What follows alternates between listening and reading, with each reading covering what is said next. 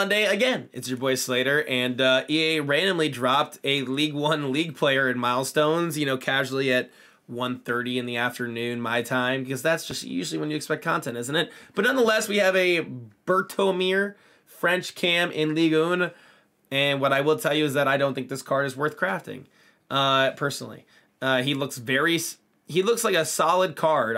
He's very balanced, 86 pace, 85 shooting, 87 passing, 87 dribbling, 74 physical. But it doesn't look crazy. I don't look at that card and think, oh my god, what an incredible looking player. And more importantly, you need to score on a cross with League 1 players in 5-star matches, which is always a little bit of a pain in the ass. And then you also need to score a goal from outside the box, which was the worst. If you remember from icon swaps last year or anything where the outside the box goal stuff, you basically need to get into a game where you and another player would allow each other to do this. And then you have to do it 8 separate times.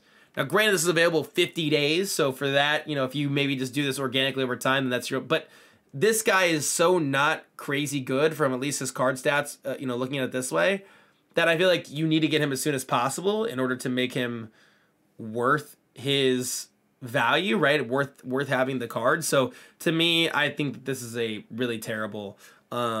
League and Milestone. I mean, I'm happy they're releasing Milestones for the gameplay grinders, but this particular one I think is a big miss from EA. So there's a extended content review from you, part 2. We'll catch you for a video tomorrow. And also, we're live right now. So come into the stream and check us out. We're chilling for a couple hours, open some packs. Peace.